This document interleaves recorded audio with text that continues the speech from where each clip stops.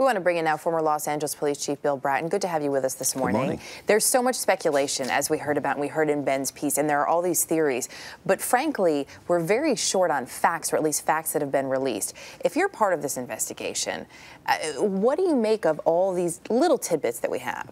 Well, all the options are still on the table. This was one avenue of investigation that has moved quite far along. From this incident, they will now be able to examine the weapon that the gentleman had in his possession.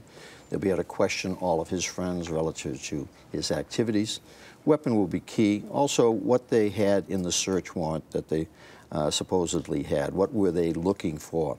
He was described as a person of interest.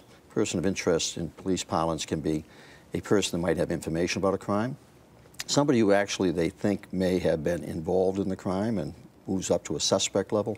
There's any number of things that can make a person of interest. When there's so much interest in a case and it's such a high-profile murder like this one, how does that affect the investigation at all?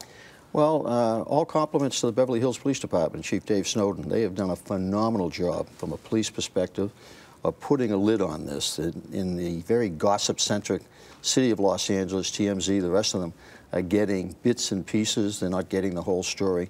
The police have done a phenomenal job keeping a lid on this, which allows them to pursue all these different leads, all these different avenues of investigation.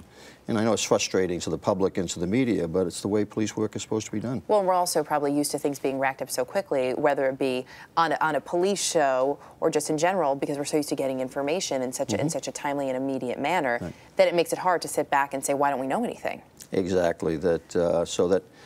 In this case, because it is so high profile, there are probably phenomenal amounts of information coming in. You just had on your little lead-in TMZ, for example, that is taking credit for one avenue of the investigation. I think Mr. Walsh from America's Most Wanted is claiming credit for the lead that led to this particular gentleman who just took his life.